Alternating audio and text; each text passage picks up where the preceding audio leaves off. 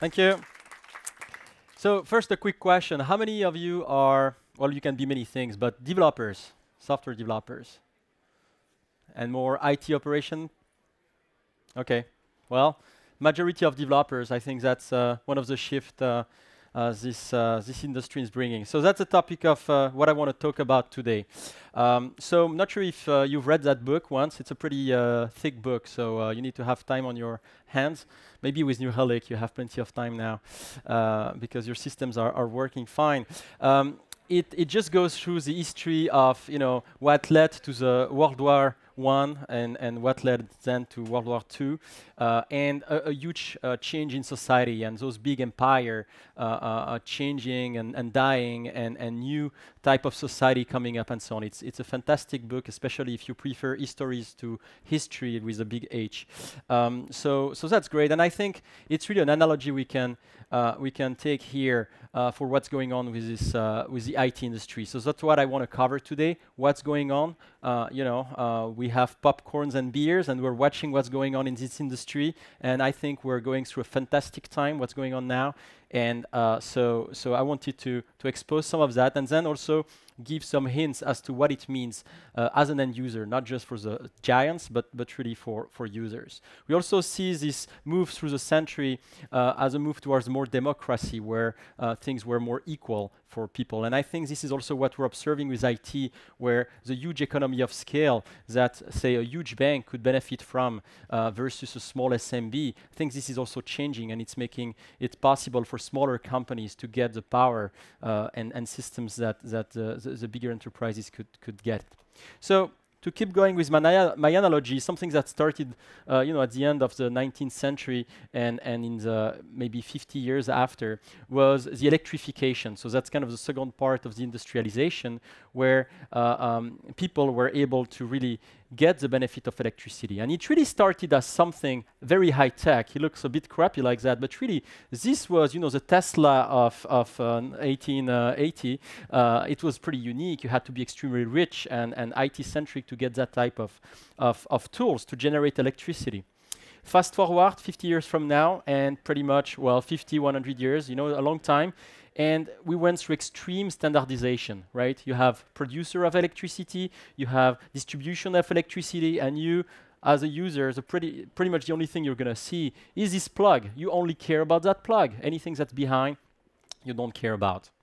And so I think in IT, we're going through the same steps. And today, I feel like we're really in the infancy of IT. We're still very much building our own electricity generator for each and every application we need. So this is kind of our electrical generator, right? We start with data center infrastructure, networking, the servers, operating system, clustering, load balancer, application servers, and blah, blah, blah. And we end up with this nice little box at the top called applications, which is, as a business, should be what you care about.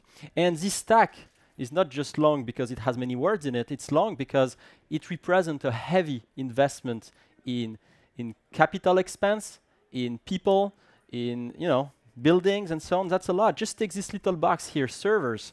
It's estimated to be a 40 billion market a year being spent just for that little box. So if you look at this, it's really a lot of things you need to do to just get to this box at the top.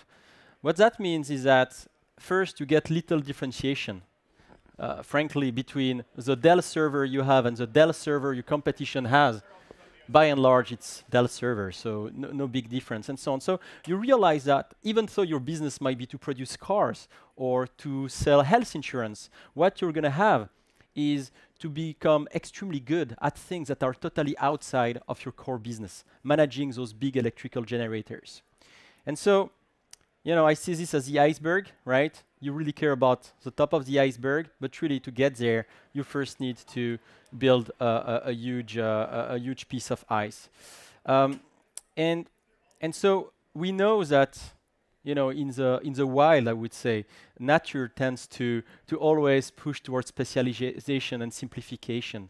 We go towards what's simpler. So, as a company, Do you think you'd better simply use electricity by plugging a server in your wall, or should you build a nuclear plant? Well, that's an easy one, right? But really, if you try to apply the same thinking to the rest of the stack, you can really wonder what you should be doing as a company. And so I think as a business, because that's really what you are about, right? As developers, your goal is really to make your company more competitive. What's going to make your company win against the other? What are you going to make to reduce costs? That's really what's going to make you different. And that's the tip of the iceberg. And everything under is not going to differentiate you.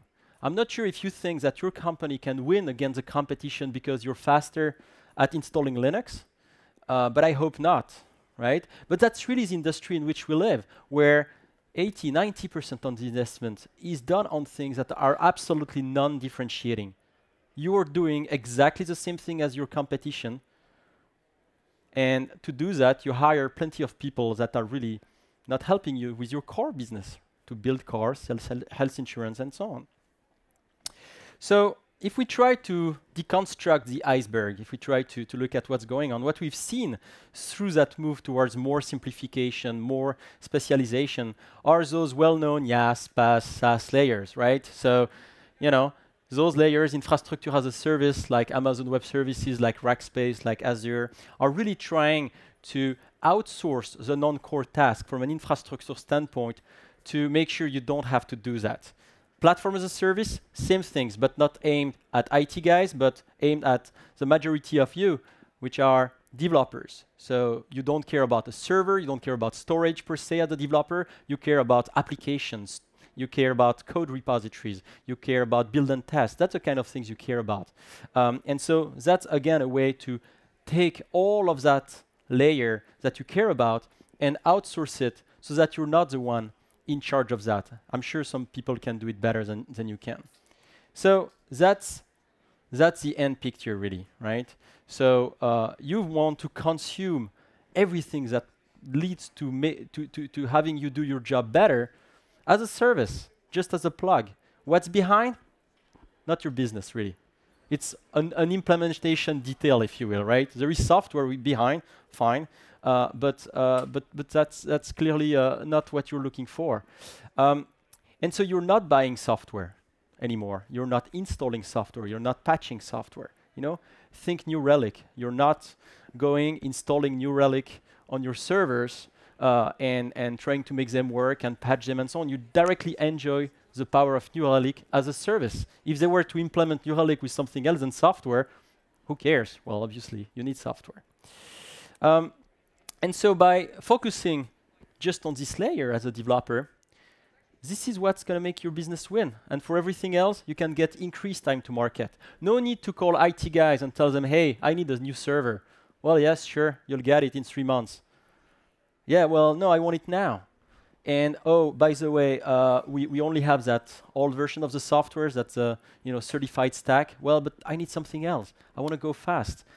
Fast is what's going to define your business. And this layer here, it's really the crown jewel of the company. That's not made to go fast. That's made to remain up and running 24/7. And so you want more freedom. They want more security. So that's really what where things are going towards services. As a company, if you fast forward, say 5 years, 10 years from now, I suspect that the decisions will be something like, I have a new business requirement. There is something I need to do for my business. Can I find a software as a service that will solve my need? If I can, you know what? I'm going to use that.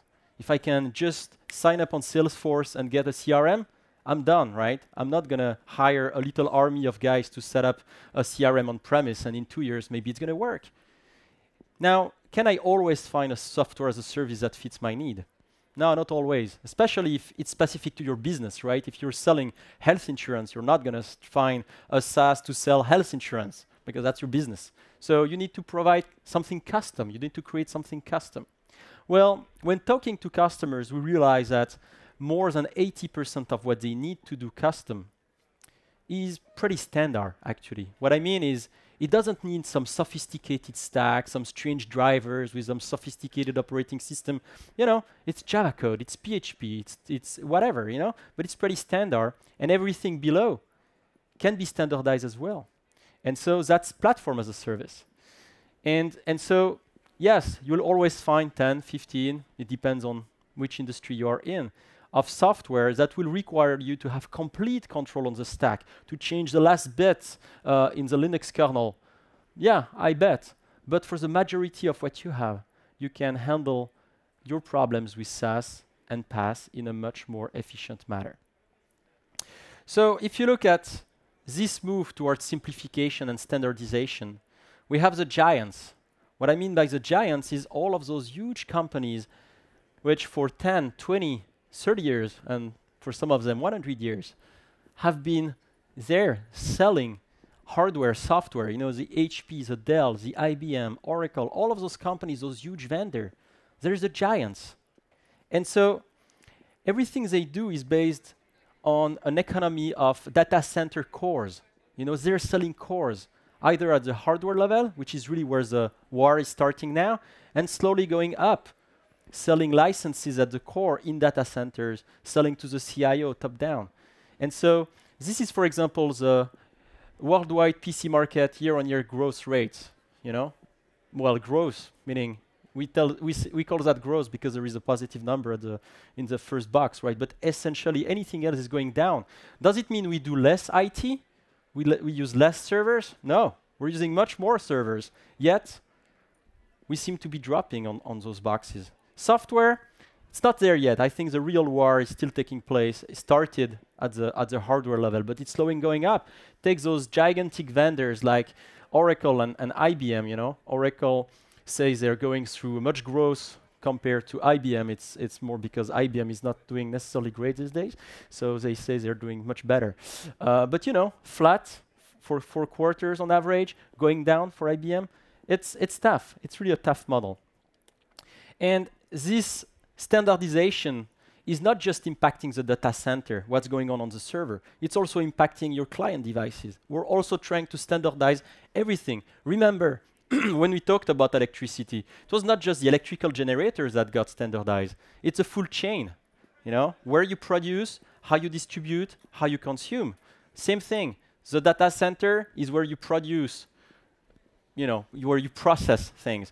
Then you have distribution. Well, we're lucky we have something called the internet. And then you have devices consuming this. HTML5, you know, a great standard plugs. You don't need to have your specific Windows device just because you install a software that requires the Windows device. How many SaaS today force you to install some Microsoft-specific, Windows-specific clients? Very few. Every SaaS you'll find is just web-based. So we're going through that standardization step by step. Windows PC shipment, you know, the shipment of those machines, again, plus 30% going down. That's the iPad launch, right? So people are really changing their behavior as new ways to do things happen. So those are the giants, today's giants. Well, what about the new giants? Who will be tomorrow's giants? So those are the estimated revenue for AWS, Amazon Web Services, the biggest cloud provider to date. And that's only AWS. I'm not counting Rackspace. I'm not counting Azure and other providers. Look at this growth. For 5 years, under $500 million, flying under the radar. You know, well, yeah, AWS is just for startups. Well, are you sure? Because it seems to ramp up pretty fast. It's going to be close to $4 billion this year, just in infrastructure as a service. And where is it going? Estimations are that it's going to be close to $9 billion in 2 years. We'll see, right? Could be higher, could be lower, but we can't be in denial. It's something big. And this money doesn't get created out of hot air, right? It comes from somewhere, and it comes from servers that are not sold otherwise. Just take a comparison, because sometimes speaking about billions is kind of abstract. Those are Red Hat and VMware's revenue for FY13, so the last fiscal year they got. So we have the biggest Linux distributor to date. That's a small orange box on the left. And VMware, the worldwide seller of virtualization on the market, That's about the same size as AWS this year, right? Just to put in perspective what's going on here on the market. So what's interesting about huge shift like that is that typically you have many shifts on the market. You know, the change from one type of database to the other that happened like 30 years ago, the move from mainframe to smaller systems and so on. So we went through many of those changes. But most of the time, those changes were specific to one industry. And so you had the leaders in that space that were kind of challenged because that's where they were good, but only there. So they had to find a way out, essentially. But the big guys, the very big guys, they had multiple feet to dance on, right? Take a Microsoft. You know, you could kill pretty much any foot, they would still be able to dance. It's like a spider, right? Yeah, exactly. And what we see with those huge shifts, right? It's radically changing everything. Mobile devices, operating systems. We don't need those big operating systems. I just care about a just enough operating system. Groupware, how do you communicate on documents? This is changing as well, you know? Search, social, everything is changing. And so you see those giants dancing on many feet, you know? Suddenly, boom, boom, boom, boom, cutting their feet. And that's what makes it extremely interesting, because that opens the door to new type of companies and new giants. So at the end of the day, software and services are kind of the same thing, right? It's a long series of 1 and 0. Just need to put them in the right order so that it works. But other than that, it should be the same, right? So why can't those companies move from being software vendors and, hey, snap, I'm a services company today? Well, it's hard. It's very hard. I was at Red Hat before being at CloudBees, and before that at JBoss. And so I was very much thinking about software all day long. And if you think about how you do things, it's radically different. For example, in engineering, you know, take engineering. Do you still think that Google supports Gmail 1.0? No. You don't have the notion of Gmail 1.0. You have one main branch. It's what happens today. Yeah, sure, you could go back to some older branch. Yes, you could have parallel branch for testing and many things like that. But overall, all of your attention as an engineering team is focused on that branch. Your QA team on that branch. Is your QA team trying to make Gmail work on Linux, Windows, and macOS? No. They're testing on one server, their stacks, that's it. It simplifies a lot of things. Just think about companies like Red Hat, a company I really like. And you have this company that has to support Linux, RHEL, for 5 years. Sometimes for specific distribution for telco, it's up to 10 years. You know what does that mean? It means that you have QA guys whose job is just to wait to take specific patches and backport those to many branches, dozens of branches. That costs money, right? The guys that do that, do they provide value for the next version of the software? No. They just focus on that branch. So that's totally changing the way we organize engineering. At CloudBees, our engineers are, you know, as much developers as DevOps. They participate to the live support stream. That's what we see in those SaaS companies, you know. Also, sales.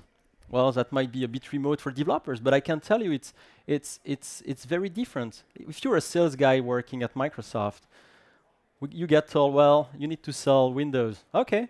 So, hey, Mr. Customer, how many CPU do you have? Okay, 200. So 200 times X equal Y. Okay, here's a PO. And you need to sell for 1 million a year, 2 million, whatever. I'm not saying it's an easy job, but it's pretty mechanical, right? You can predict what's going on. Now, let's try to sell CloudBees or Heroku, was a nice presentation, or Google App Engine. Well, it's usage-based. So you're a sales guy, you're going to talk to Mr. Customer and say, hey, you should really use CloudBees. Oh yeah, should I? Yeah, it's great. Okay, I'm going to try it. First month, $20. Oh, great customer. Next month, $35. Wow, almost 100% growth. Amazing. But how do I pay my sales guy, you know? How do you do that? So especially if you're a company that already sells software and you have to sell 1 million of something plus $50 of something else, I think I've done my choice, right? So it's completely changing the DNA of those companies and how they operate. And that's a tough thing to do for anybody. Nobody likes change. So how do we do that? Well, let's move everything to the cloud. Sacha tells us it's great, it's where it's going, so let's do it. Yoo-hoo! So that's exactly what, obviously, we don't want to do, right? Because that comes with a lot of issues. So what we see a lot and more is kind of a different and more mature view of the cloud. We still hear a lot of discussion about private cloud, public cloud, data center, public cloud, IaaS versus PaaS. We love that, you know. Maybe it's a gossip style in us, but we love to see things one against the other, 2 columns, check boxes, which one is best. And I think it's exactly what we shouldn't be doing. If we look at how things work for an enterprise, typically, that's where they are, right? Nice building.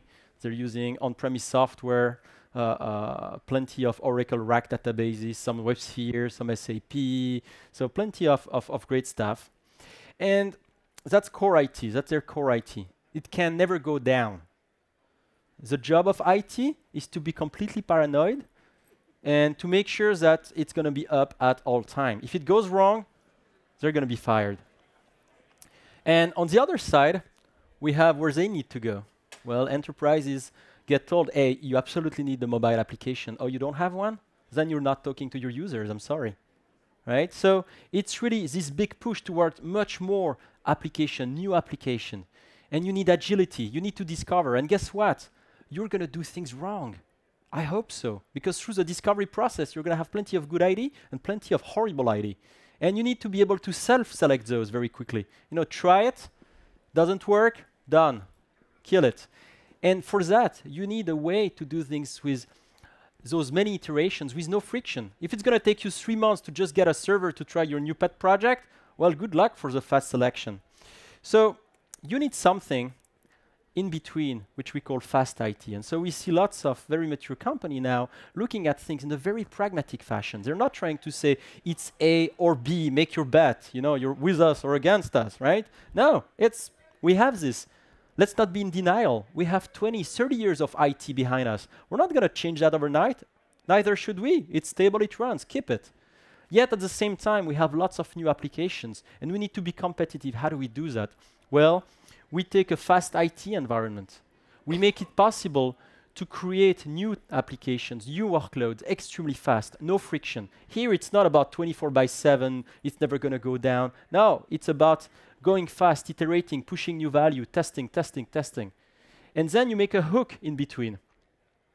And you make sure that this fast IT can leverage those assets, right? You want to make sure that, obviously, you can use your list of customers and list of employees to create value. It's not going to be independent things.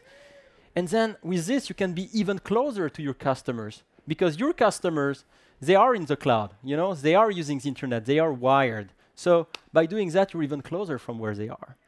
Sometimes the question I get is, yeah, but you know, we're very sensitive to security, so we don't really like to be putting things in the public cloud. Yeah, fine, but you're going to do those applications anyway, right? So are you going to do mobile applications? Yeah, we are. Right, so what are those applications going to be? Tetris? Games? No, we want to have the list of customers so we can, yeah, well, that's here. So data is going to flow.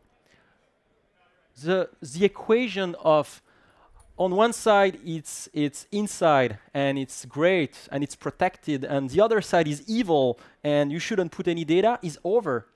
We're facing liquid firewalls now. Some of your data will need to go out, and it will have to be protected somehow. But it's changing the situation anyway. And this is driven by your business. You want this data to be out because you want your guys in the field to be efficient. So if somebody tells you now we have to keep data inside, those are going to be fun mobile applications. So core IT and fast IT is just one way, and it's not specific to cloud biz. It's really a very efficient and pragmatic way to decide and say, how do we want to get started with the cloud and stop being in denial about either one or the other? So again, core IT, fast IT, it's not about a data center versus the public cloud. It's not one or the other. It's not about public cloud versus private cloud. If you want to set up your private cloud on premise, fine, you'll get more efficient, do it. It's about extending and leveraging what you already have and do both at the same time. And you get to decide what goes left or what goes right. And many companies will make different choices. You know, it's like purely basic decision tree. For any new application, left or right? Core IT, fast IT. So, as a conclusion, well, you get my thoughts, right? The industrialization of IT can't be avoided. It's a natural movement of simplification and specialization. This will create a new generation of Sybases, you know, boring companies that had once a great brand, great IP, great databases, everything. Now, you know, not so sexy, great revenue, right? Stable, but that's where those giants, the existing giants, will end as a new generation of Sybase, and the new giants are coming up. So as a user of technology, you can decide what do you want to do. You can ignore, you can embrace. My personal advice to you is really not to make it a problem and just start embracing things step by step. My other advice would be don't try to make things complicated. Don't start with hard problems. You'll have, you know, as developers, you'll have to convince your boss. You'll have to convince your management. You'll have to show them the value. And you'll have to learn many things. So don't start where it's hard. Start with basic problem, easy application, try, move, see how it works, get everybody on board, and move to the next complexity. You know, if you can run Netflix in the cloud, chances are high that you can run quite a few of your applications. So you'll get there. That's it for me. So if you have any questions, I'll be happy to take them. Yes, hi. My name is Ingo. I work for Sacha. We are a cloud enabling company. We help companies move to the cloud, not only startups, but also, as you pointed out, other companies who have real, businesses. And my question is if you are Dell or if you are HP or one of the big giants and you see the emergence of Amazon or any other cloud provider, wouldn't you say then, well, it basically changes only who's buying my product. If Amazon is doing it, that's fine, as long as I hit my sales. What do you think would be a defense strategy for one of the big hardware companies? Do you think it will be by them embracing cloud as well, or do you think it might be some sort of migration and M&A kind of thing? Yeah, so how does the existing vendor can find a way out, essentially? And I think first it's hard, so it's not because, you know, you have legacy stupid companies, they can't do it. They're very smart, they know exactly what's going on. I think the best way to do it is to create a container, an entity, a new entity that's associated to the main one, but to leave it alone. Don't make pressure. What kills those new entity typically is because the legacy business says, no, you can't do that. It's killing some of our business. Yeah, but your business is going to die anyway, so breathe, you know. So you really need to take that, put it in a container. I think that's interesting. What VMware did with Pivotal, for example, is very interesting. It's a way to say, let's take some assets, put them in a distinct container. Let's leave VMware, EMC go on, you know, in one direction, and let those guys innovate. That's creative. Okay. Thank you. Any other question? Yes. Example of core IT, it's IT as we see it today. Anything within the data center is core IT. Anything that IT is doing today, maintaining all of the investment in capital expenditure, all of that is core IT. Okay, yeah. And so, you know, if you're gonna ask those guys to do everything they do today, which is a lot, plus become agile, plus become aware of the next new things in mobile applications and so on, it's not going to happen in a snap. Yet business needs it in a snap, so you have tension there.